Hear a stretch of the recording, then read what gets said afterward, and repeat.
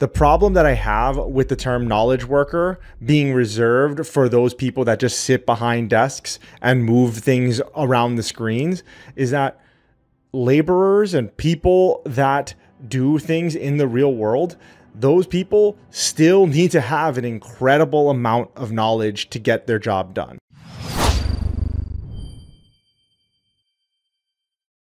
All right, welcome back to the podcast, everybody. I am really excited to get started today. One, we are in the temporary studio again, the temporary studio being my office. If you're watching on YouTube, you notice that desk is new from last week. Hannah is once again busy and tied up with actually running the business instead of just making content. So I am back by myself, but I have a banger for you, I promise. Couple of housekeeping notes. Hannah will be back soon, so be prepared for that. Make sure that you're subscribed for that episode. We'll probably be talking about why she's missing and what she's been doing for the business. Definitely stay tuned for that. Also, we actually did set up the studio, but I'm doing this in my office again because it is easier for me to record these one-man band episodes on my computer than it is to do it in the studio. So that's why I'm doing it like this. Regarding the podcast, I am really excited. We have executed on something that we've been thinking about for a really long time, or I've been thinking about for a really long time, which is opening up Q&As for you to ask. And so if you go to ask@degreefree.co/question, and I'll put it on the screen here, and then it'll be in the podcast notes as usual. Links will be at degreefree.co/podcast, and you can find everything there. But once again, if you go to ask.degreefree.co/question, you can go ahead and ask a question there. The reason why we did it this way is because we have a lot of inbound. We have a lot of contact forms coming in. People email us at contact@degreefree.co. And it's just a little hard to go through everything and get to everything. Some things are business requests. Some things are people asking about like, what do you do? Or how much you charge for this or whatever. And then some people are like, hey, I have a podcast episode. And we didn't have a really good way of putting all these things into the correct buckets. So we figure if we go this route, it'll automatically be in this bucket. So if you have a question that you would like answered on the podcast, go to ask.degreefree.co/question and ask your question there. So I threw it together today. It's V1, but I'd like to get your questions there. The way that the questions are going to work is they are going to be in either video or audio format. So if you have a question, you can ask by sending us a video, something that you record on your phone prior, and then you can upload it. Or if you go to that URL, you can go on your mobile phone or computer and you can go ahead and ask your question. Video is best so we can see your face, but there's also audio as well. We're doing it with the video and audio because we want to make it a little bit more personable. We want to make it actually you instead of me saying Mike from Indiana is asking whatever. Instead of that, it's your voice and you are actually asking us a question, and then we can answer it on the podcast or on the TikTok or wherever else. So definitely ask.degreefree.co/question. I am really looking forward to hearing your questions. And so you know now, we do get a lot of inbound and I'm hoping that all of you use it. But just because you submit a question doesn't mean we'll automatically answer it. We're going to go and compile it. And we're thinking about doing maybe one episode a month, or maybe an extra episode is where we'll go through these questions and we'll answer them. Definitely go there and submit your questions. I am really looking forward to it. What I wanted to start with today is, you know what's wrong with this country is that everyone can point out problems really easy, but most people don't have like any solutions. So it's just a bunch of people complaining. And today, for this segment, I'm not going to be any different. I just have complaints to lodge, and I kind of sort of have solutions. I kind of need your help coming up with a solution, and we'll get to that in a second, at least for this segment. I have a really actionable thing to get into right after this, but I wanted to talk about this because this irritated me. So I started rereading the book, The Effective Executive by Peter Drucker. If anybody knows that book, it's like Business 101 or Business Person 101 as far as how to make decisions and how to manage people, how to manage decision making, and that whole process. and I came across a term, quote, knowledge worker. I absolutely hate that term. I hated it so much that I kind of just stopped reading, and then I went down this really big rabbit hole, which is what I'm going to share with you right now. He uses this term in the 1950s and the 1960s to talk about the trend that he saw in the labor market and the overall economy as a whole. Right? He said that it was implementation of theoretical and analytical knowledge within organizations and industries that would drive them forward, which is and was absolutely true. Theoretical and analytical knowledge within organizations and industries would drive them forward. Yeah, I can't argue with that. Sure. The bone that I have to pick with him is just about the use of knowledge worker, right? By using those terms, he created a false dichotomy that the binary distinction between like knowledge and labor is made up and misleading, right? So a lot of people know the term knowledge worker, but I'll just kind of sum it up for you here. Knowledge worker are people that sit behind desks and move things on screens, right? Whereas labor is people that do things and affect things in the world. The problem that I have with the term knowledge worker being reserved for those people that just sit behind desks and move things around the screens is that laborers and people that do things in the real world, those people still need to have an incredible amount of knowledge to get their job done. Hey there, I hope that you're loving this episode of the Degree Free Podcast. We spend a ton of time every week creating this content for you. So my only ask is you take a quick second to leave a review or a thumbs up on whatever platform you're on. It's one of the best and easiest ways that you can support this podcast, and this simple action can help bring more people into the Degree Free community. At Degree Free, we want to help as many people as we can thrive and succeed without needing a college degree. Your review will be a step in that direction. If you could do this small favor right now, pause this and leave a review. It would truly mean the world to us. Thank you, and back to the show. I've done both of these styles of jobs in my own life. I was a firefighter, and before that, I was a handyman for years. And now I don't do any work in the physical world. I just rant about things online, like how I'm doing right now. But when I was a firefighter, I remember the first time I cut someone out of a car. Right. And I think back to that, like, did that take knowledge to do? Like, yeah, that absolutely took knowledge to do it safely, to do it efficiently, to make sure that we didn't injure the patient any more than they're already injured, to make sure that we didn't cut something we weren't supposed to cut, to make sure that the car didn't crumple or act in a way that we didn't want it to act. It took highly specialized knowledge to know how to cut the car. Like, you make this cut first, then you make this cut, and then you make this cut. And then you're not injuring the person or the patient or yourself any further. That's super, super knowledgeable. So that's a little bit of an extreme. But I remember when I was a handyman, I am terrible at electrical work. Absolutely terrible. I don't understand it at all. AC, DC, it's a band. AC, DC is a band to me. I remember I was interviewing to work with this guy. It's pretty funny. I was interviewing to work with this guy, and he was a true blue handyman. He kind of did everything, and he did everything, including electrical work. He brought me on for a job for one day. That was my interview. My interview was 8 hours of work with him for a day. And so, perfect. Let's do this. We go to the house that we're working on, and there's like 7 jobs that need to be done. And he's just like, okay, well, why don't you install the dishwasher? And I was like, okay, yeah, sure. I was like, I can absolutely install the dishwasher. I get to the dishwasher where the dishwasher cutout's supposed to be. I thought he was asking me to put the dishwasher into the unit, screw it in, plug it in, and all that good. What he meant was, why don't you go and wire the dishwasher, because it needs an outlet. It doesn't have an under the sink outlet when you got to wire that up. I got there and I was just like, oh, okay, well, I got 2 options here. I can either totally fake it and just do something and just see if it works, or I can ask him and just tell him like, hey, I don't know what's going on here.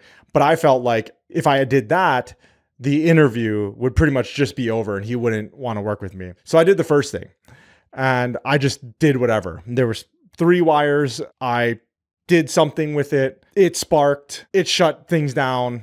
And I was just like, oh man. So I had to call him anyway because he was just like, what just happened? Long story short, I didn't get the job. Long story short, I was correct. He was like, you don't know what you're doing. he was like, you don't know what you're doing.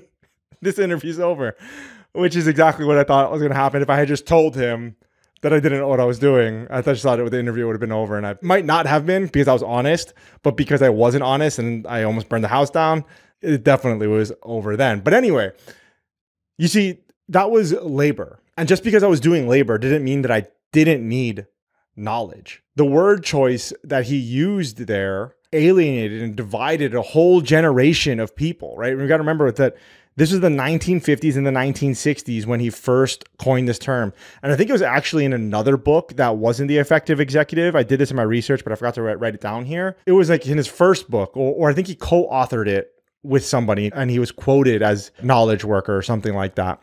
But this was the 50s and 60s, and this was like pivotal work at the time. And I don't think I'm giving him too much credit when I say that I think it had a great deal to do with why we've devalued trades and labor over the past few decades. Words matter. I'm saying knowledge worker. Would you rather be a knowledge worker, or would you rather be a laborer? Or would you rather be anything else other than a knowledge worker? I don't know. I would probably want to be a knowledge worker. Like, yeah, I think so too, because I don't want to be a dummy. I want to have knowledge. Like, yeah, me too. But like I said, those two stories, if I needed knowledge to cut somebody out of the car and I didn't have knowledge of electrical wiring. And so, yeah, you definitely need knowledge for labor work. Anyway, that is my little rant for today. To make this a little bit more useful, and listening to this, that we really care about overtaking the narrative and really think about the different words that we use, because we don't want these words to just be forced and thrust upon us, which is why this whole movement is called degree free. We don't say college dropout. Everybody else says that. We're not going to let the colleges define who we are in a negative sense. And so college breakout, you plain old just didn't go, which is great. You broke out of college. Awesome. College age kids, young adults. We have to take back the language. We have to take back the narrative. So I couldn't think of any good names, but I need help thinking of names. So when I thought about it, what do these types of jobs really do? They work in some sort of virtual space. I'm talking about the knowledge workers. What do these jobs really do?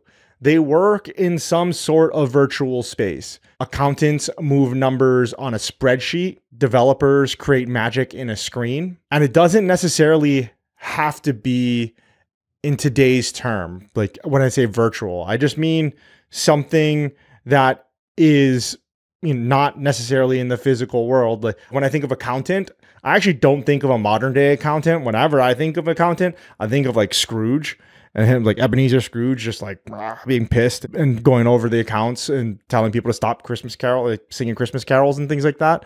That's what I think of. And that is also virtual because his job is in that spreadsheet, although that spreadsheet isn't digital. With that guideline, I went to my assistant. My assistant is ChatGPT.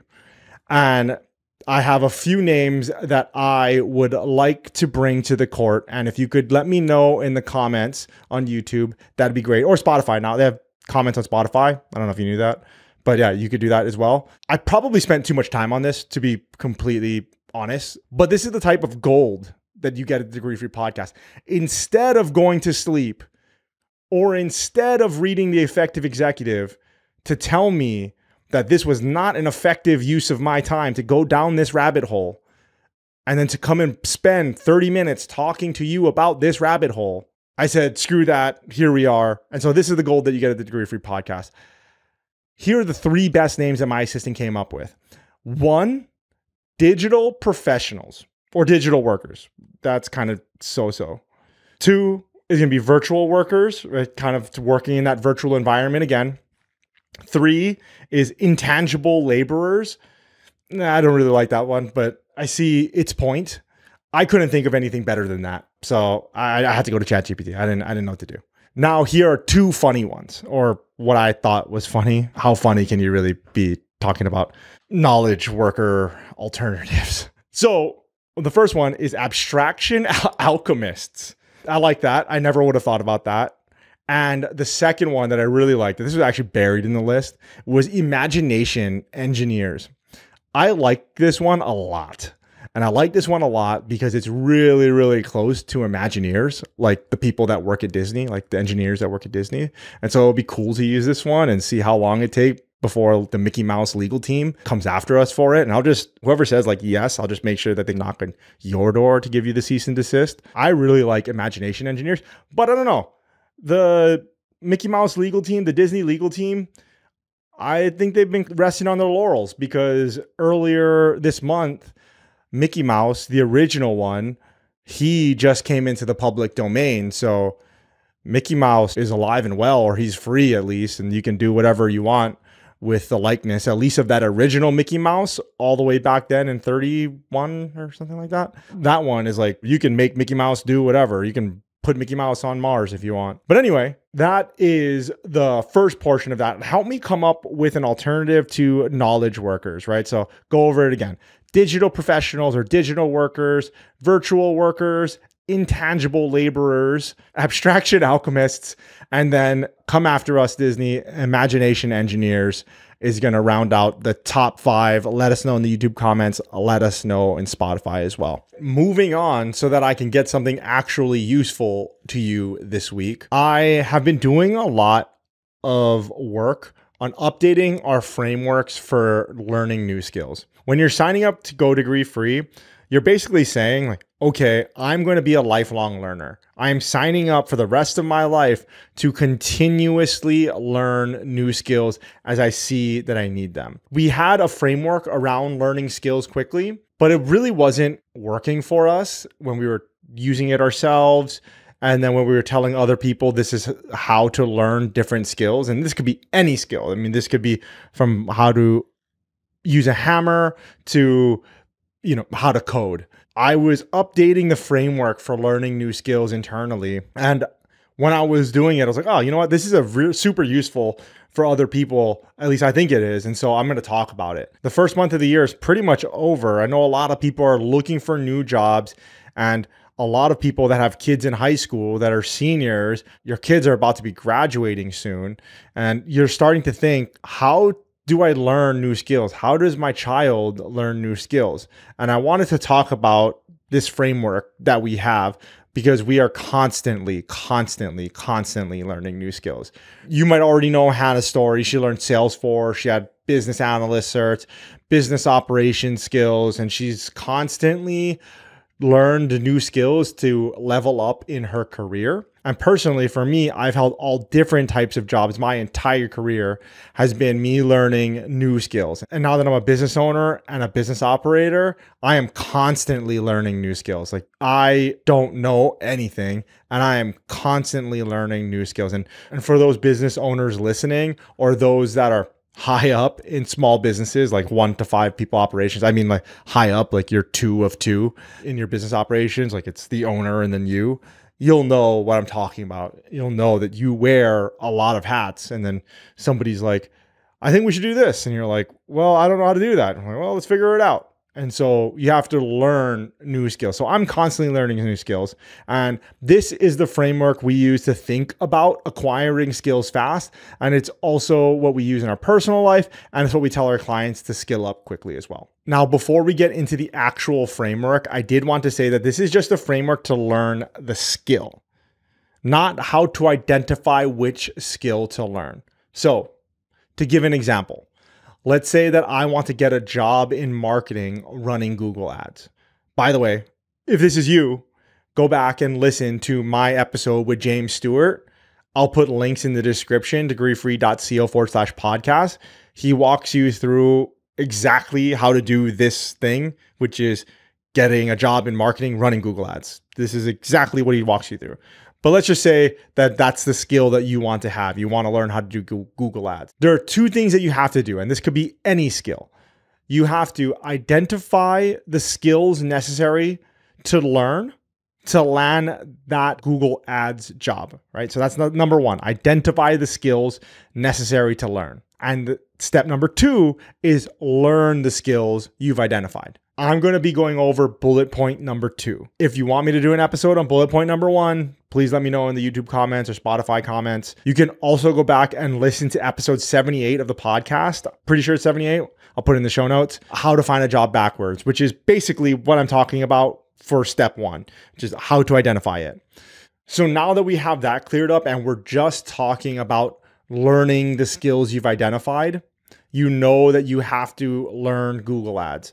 So how am I going to learn them? I'll give you the whole framework now and we'll talk about them individually. We call them the 3 S's to learn new skills: the self-study, structured study, and supported study. So before we get into each one individually, I did want to take another pause here and just say, when you're actually learning skills, you have to identify skills and then you have to learn skills. We are currently in that second part, step 2.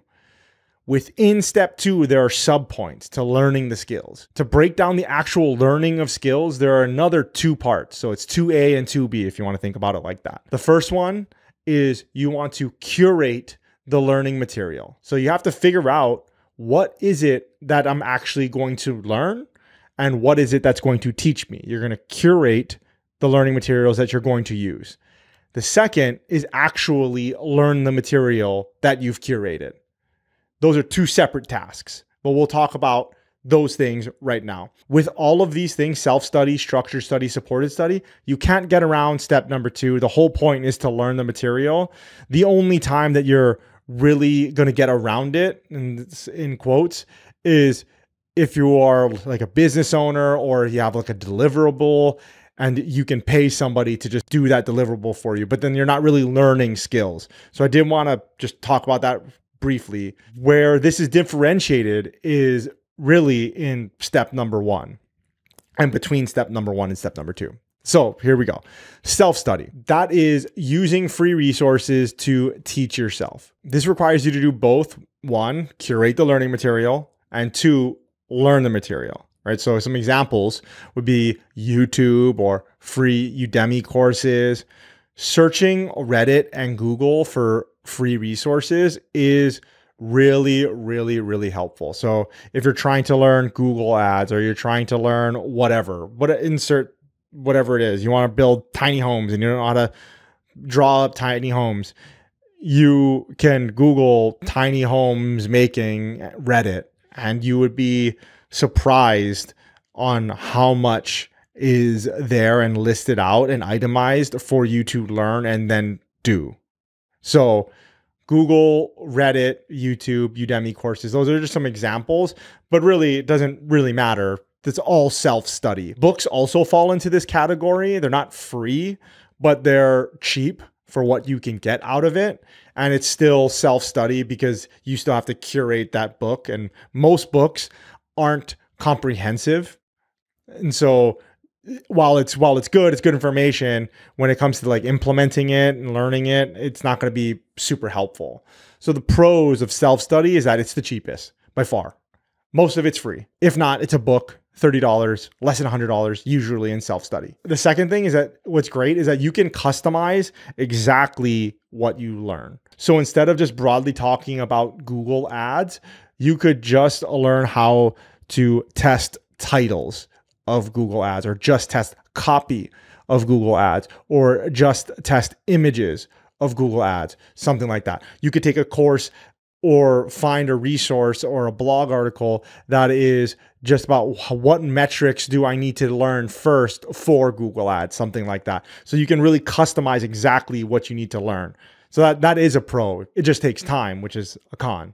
So moving on to the cons is that there's no accountability, there's no support, and there's no structure. Because like I said, you are responsible for building it and curating all this material yourself. I use this all the time, as I'm sure that you do this as well. But when I was first starting to learn how to do photography and videography, I didn't have a lot of money. And the money that I did have, I wanted to put it towards new gear, or at least new to me, used gear. As any photographer or videographer knows, like, especially when you're first starting out, all you want is more gear. You think that more gear will make you a better photographer and videographer, which just isn't true when you start to get into it. Like anything else, sure, gear helps. But the main thing is knowing how to use the gear, understanding the terms, how to use your camera, how to frame shots, how to tell stories, how to edit. That's really what matters. But I was too busy spending money on gear because I thought, oh, well, that's what I can do right now. I can buy all these fancy cameras, I can buy all these fancy lights or whatever it was, a gimbal or whatever. But I didn't want to spend any money on actually figuring out how to use it. So I went the self-study route of teaching myself how to do all of these things. I used all kinds of free and cheap resources to learn what to do at the beginning. I watched Peter McKinnon, Parker Walbeck at the time. These are YouTubers that talk about this type of stuff. I don't watch them anymore. I bought a guide for my camera, not my guide that came with the camera, but somebody wrote like your camera for dummies. I forget exactly what the model was, but you know, your camera for dummies. And I was just like, yeah, sure. Sounds good. So I read that thing and I was testing out my new skills, learning them. Then I would run into the next skill that I didn't know. And then I'd go and learn that. And I would do that all through self-study. So all of my experience from photography and videography, it was all self-taught. It was all through YouTube and free courses. I know that I haven't spent any money on any YouTube courses or content creation courses or anything like that. Everything that I've done with Premiere, everything that I've done with videography, everything I've done with Photoshop, I've all learned through self-study. And I've done paid gigs for photography and videography. If you have more time than money, this is usually where you're going to start out. You're going to start with the self-study range. Like, let's go back to the Google Ads example. If you don't have money for a course, you're going to pay for it in your time in figuring out and tracking down all of these resources to then learn these skills.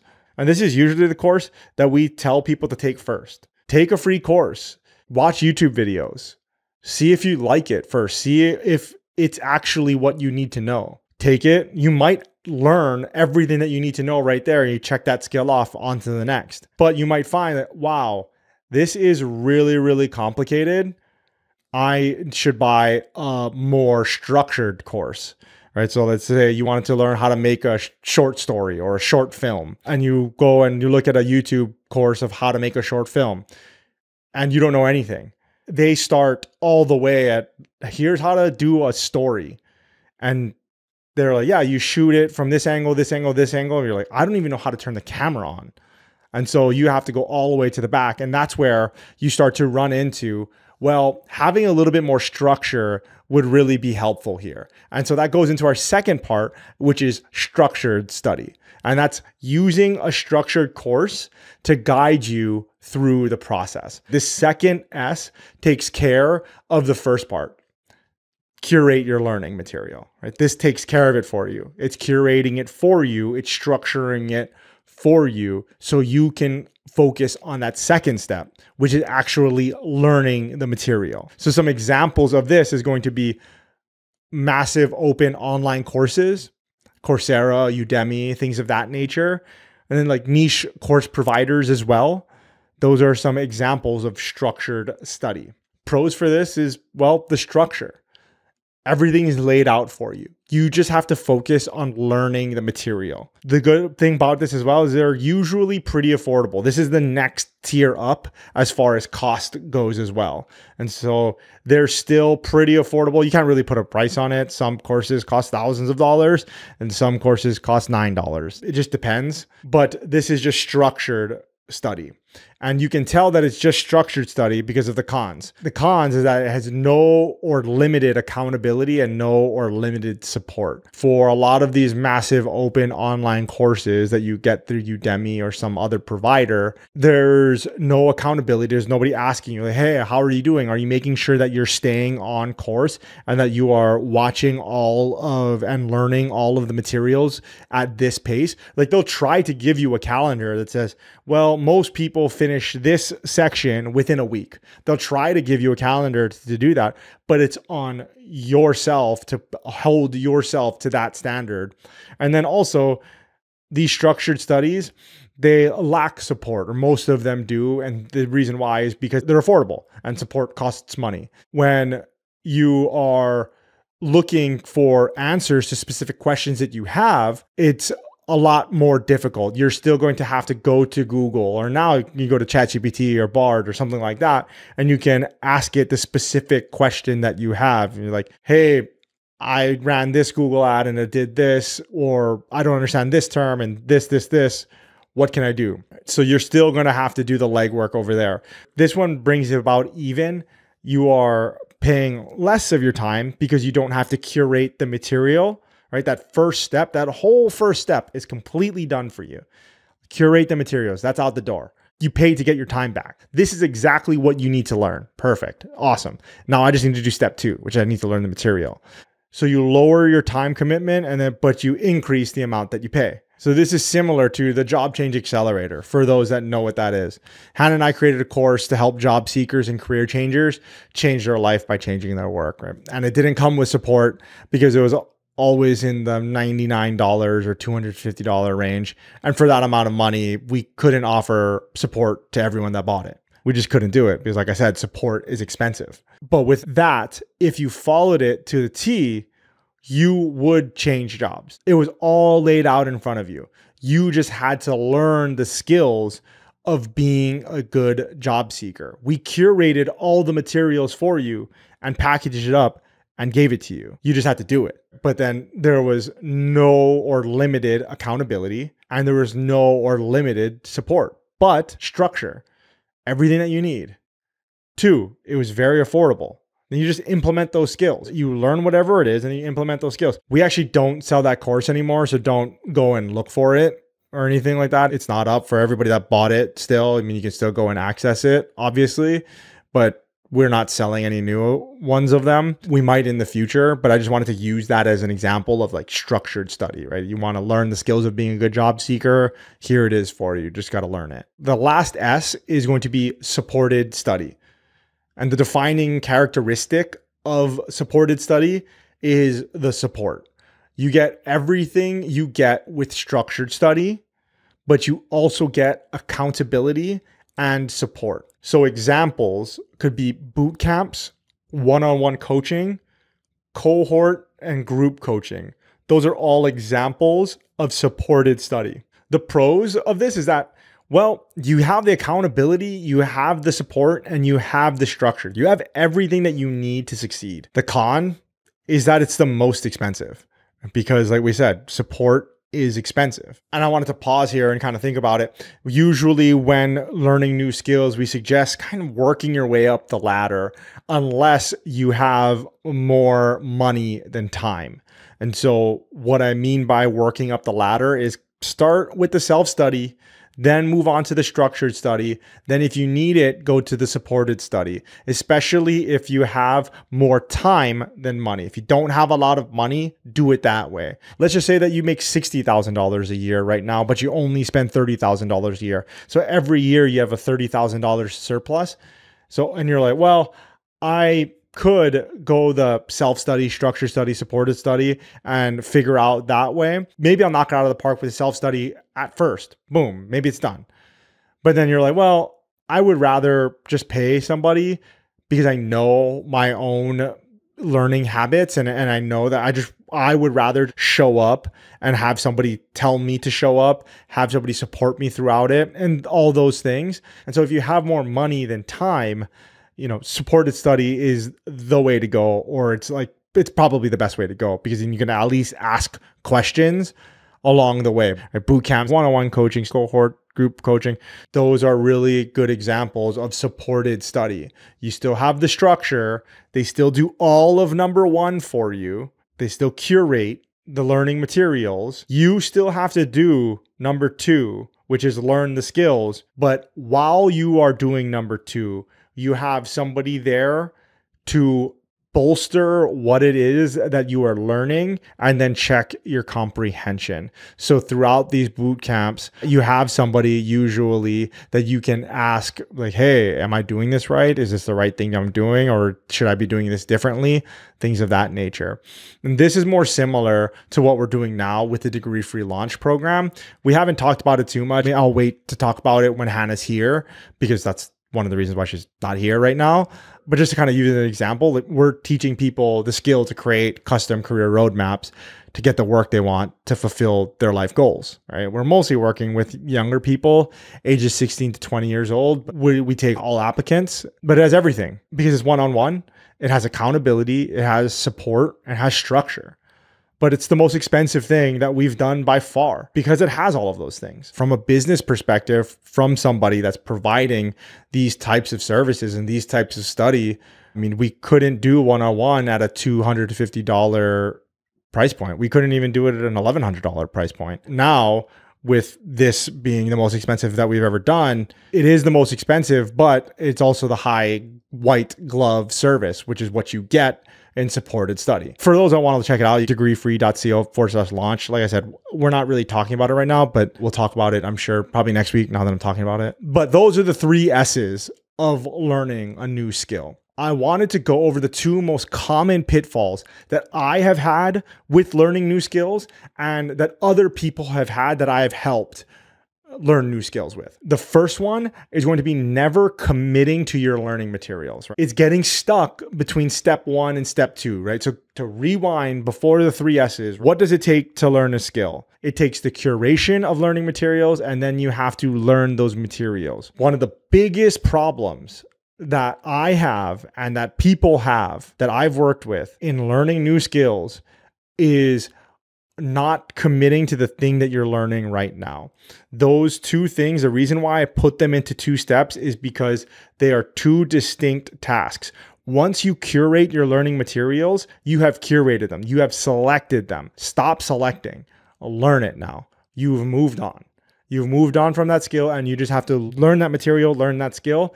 And then when you're done, you can go back and learn something else or whatever. For this, an example would be, but let's just say that we are trying to make a wooden box, maybe something like a Kleenex or a tissue box holder, something like that. I don't even know if people use tissue boxes anymore, but like a tissue box holder. And you go and you say, this is the blueprint that I'm going to learn to do this. You should just go and do that. Learn that skill once you have selected it. There's like 5 options in front of you for the different ways to make a Kleenex box holder. Pick one, learn that. The worst thing that we can do is that we can pick one, halfway learn it, and then we go back and we go like, maybe I should have picked one of these other 4. You know what, grab this one, let's do this. And then you start all over and then you do that. And then you never finish the thing that you're working on. That is the number one thing that I have done wrong in this. And I still struggle with this to today, because how do you know if you're choosing the right thing? That's why you have to curate it and then learn it. So just commit once you've curated it. The second thing with learning new skills is learning 2 skills at once. So it's similar, but different. What I mean by this is this. So let's go back to our Kleenex box example. What we did just then is we got 2 different instructions or 2 different learning materials to do the same thing, to learn the same skill, to get the same outcome. That is not committing to your learning materials. What I'm talking about in the second one is saying, oh, well, I want to make a tissue box holder here. And then I also want to make a birdhouse here. And so I'm going to pick the learning materials to do the Kleenex box, and then I'm going to halfway do that. Okay, while I'm doing that, I'm also going to figure out which learning materials I need to build the birdhouse, and then I'm going to start on that. I'm going to build them concurrently. I'm going to build them at the same time. So my Kleenex box is getting built and my birdhouse is getting built. That is terrible. That is terrible. We want to do one thing at a time. Get your birdhouse built, get your Kleenex box built, whichever one's first, and then go do the other one. You're going to find that it is much quicker to single task one thing, learn it, knock that domino down, and then learn the next thing. Also, what you might find is that when you learn that first skill, it might be enough to get you to wherever it is that you want to go. So let's just say that you wanted to get a job and you did the how to find a job backwards methodology, and you were looking at all these skills, and you have like 1 skill, 2 skill, 3 skill that you have to learn. You might find that if you just learn that 1 skill and you start applying to jobs, you might get the job. And so you don't really have to learn 2 and 3, or at least you don't have to learn it right now, because the whole reason that you're learning the skill is to get the job. So for people that are looking to learn skills specifically to job hunt, I'm talking to you, especially with this learning 2 skills at one time. Learn 1 skill, don't lose sight of the goal, which is to get a job. The goal isn't actually to learn the skill, it's to learn the skill to get a job, and learn that 1 skill, put it on your resume, and then start applying to jobs. For those people that are just trying to learn the skill to learn the skill, let's say like you need to learn this skill, whatever it is, you need to learn how to hold your breath underwater. You got to learn it. And then you got to learn the rest of it as well. The other part of that is that you might find that that first skill is good enough and can stand in for that second one. So let's just say, this is a bad example, but I can't think of anything else right now. But let's just say that that Kleenex box can also function as a birdhouse. But you would have never gotten to that point had you learned both skills at the same time. You would not have had that clarity that you have now. You're like, yeah, well, this Kleenex box absolutely can function as a birdhouse here. Well, let's just put it up in the tree. Boom, we're done. Half the year it's a birdhouse, and then half the year it's a Kleenex box. And so that is pretty much it for this week. Before you go, make sure if you have any questions, go to ask.degreefree.co/question. And please leave a video. That'd be best. I want to see your face. As usual, before you go, let me know how you like this in the comments, YouTube, Spotify. You can just tell me how you liked it if you go to ask.degreefree.co/question if you want to do that there. Show notes, degreefree.co/podcast. And that is pretty much it for this week, guys. Let me know how you liked it. Until next week, aloha.